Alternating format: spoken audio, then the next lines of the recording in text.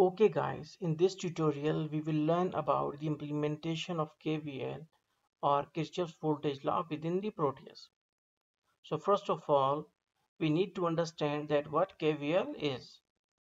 KVL just simply says that within a circuit, all the voltage rises must be dropped within the same circuit. Means that if 12 voltage is given to a circuit, then 12 volt must be dropped within the same circuit. Or you can also say that sum of all the rising voltages must be equal to the sum of all the dropping voltages. So sum of rise is equal to the sum of drop, and all this must be within the same circuit. And why we used to call it a sum and not just voltage? Because we know that within the same circuit, two or more sources must be there, like two generators or two batteries. So if there are two or more sources to rise the voltage, then we can say that sum of the rising voltage is equal to the sum of dropping voltage. So in order to understand it, first of all, we need to take resistors, that is, write your resistors. Okay, okay, and then select 0.6 watt metal fan. Then select 100 ohm, or you can select 120 ohm. After selecting, just place this resistor in the window. Okay, now we have dropped three resistors. What we need to do? Just to connect them in series. Now we will change the resistance of the single resistor, that is 120 ohm is the resistance for R1, 120 ohm is the resistance for R2, but we will change this 120 ohm to 100 ohm and the last one to just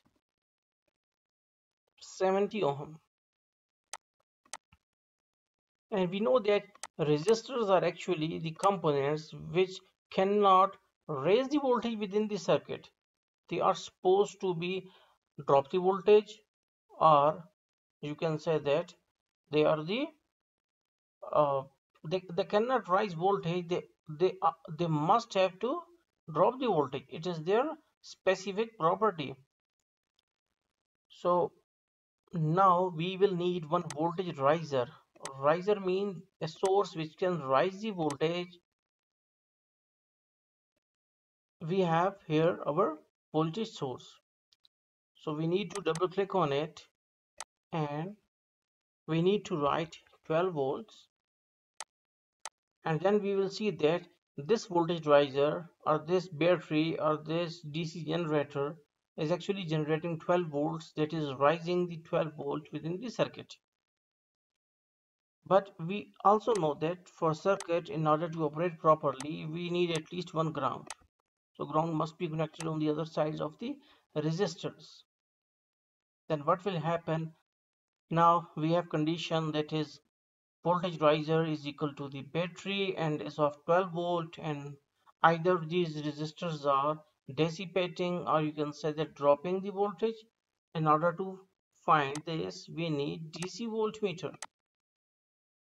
First of all, okay, put these three DC voltmeter and attach parallelly with the resistors. Okay, that is because voltage measurement is also to be measured parallelly, not in series. So now we know that 12 volt is provided by our battery. Then we will run it, and now we can see that plus 5.14 volt is dropped along the 120 ohm, 4.29 is across 100 ohm, and 2.57 is across 60 ohm. 5.14 and 4.29 and plus 2.57. So 5 plus 4 is 9 and 9 plus 2 is 11, and 11 point in order to sum this, that is 57, 29 and 14 will yield approximately 1 volt. So here we can see that all the 12 volt is dissipated or dropped by these resistors. So we got our concept that the voltage we have raised within a circuit must be dropped within the same circuit by any loads or resistors. So hopefully you got the concept regarding the KVL or Kirchoff voltage law. Now you can make the circuit at your, and thanks for watching.